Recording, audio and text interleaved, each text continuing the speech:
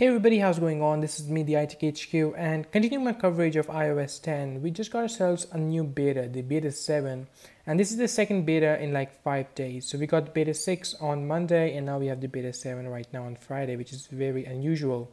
Now, the beta 7 is a very small update, around 60 MB, and it's just bug fixes, and that's pretty much it. So no new features and no new changes at all.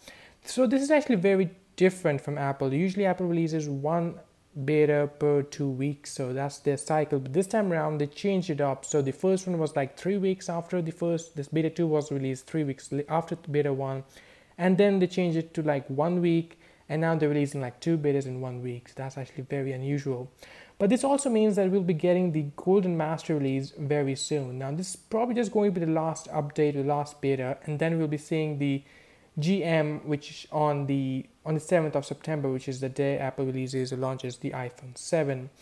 Now, for those of you who are not developers, they can get their hands on the full version of iOS 10 about a week later. That's how Apple usually does with iOS firmwares and releases.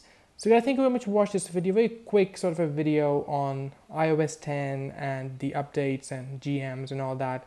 Thank you guys very much for watching this video. Hope you guys enjoyed it, and I'll catch you guys all in the next video. Bye bye.